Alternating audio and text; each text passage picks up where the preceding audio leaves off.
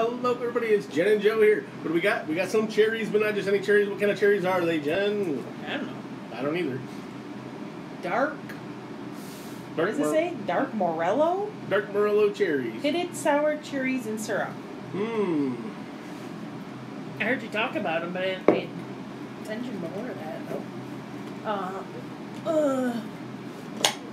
Hey! Oh, they smell like prunes.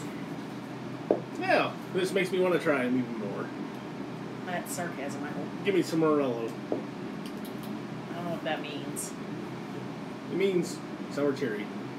It stinks terribly. Like bad grape juice. Ooh. You ready? Mm-hmm.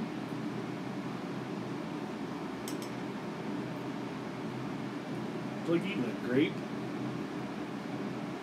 That's the consistency of the inside of a grape. I mean, what would you even use those other than eating them plain?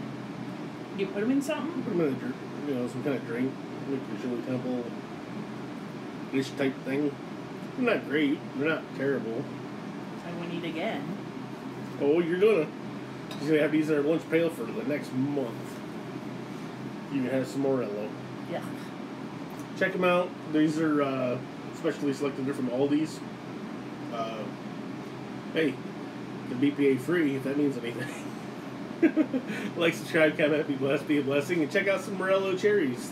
Or don't. They don't have a lot of flavor, but thanks for watching.